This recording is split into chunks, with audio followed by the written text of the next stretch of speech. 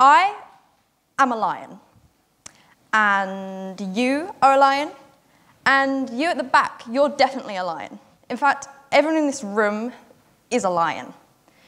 A couple of years ago, my mum and I had an argument, and it was the worst kind of argument possible because I had dared to disagree.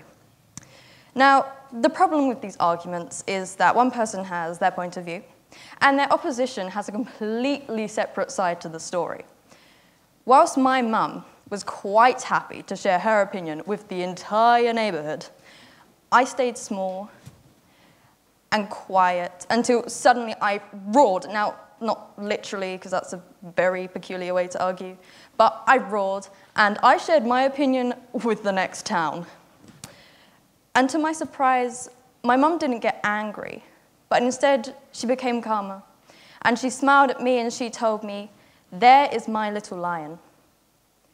Now, this seemingly insignificant story taught me a lot, because it taught me the power of a voice and the responsibility that each and every one of us have to use that voice when we want something to change.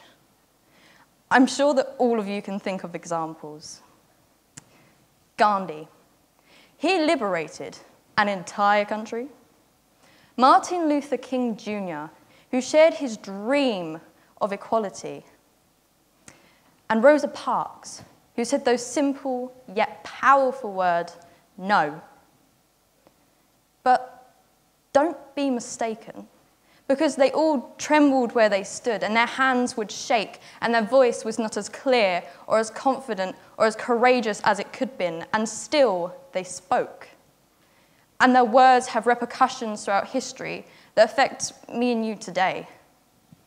Each and every one of us have that power, that responsibility, and that voice to change things when we want something and need something to change.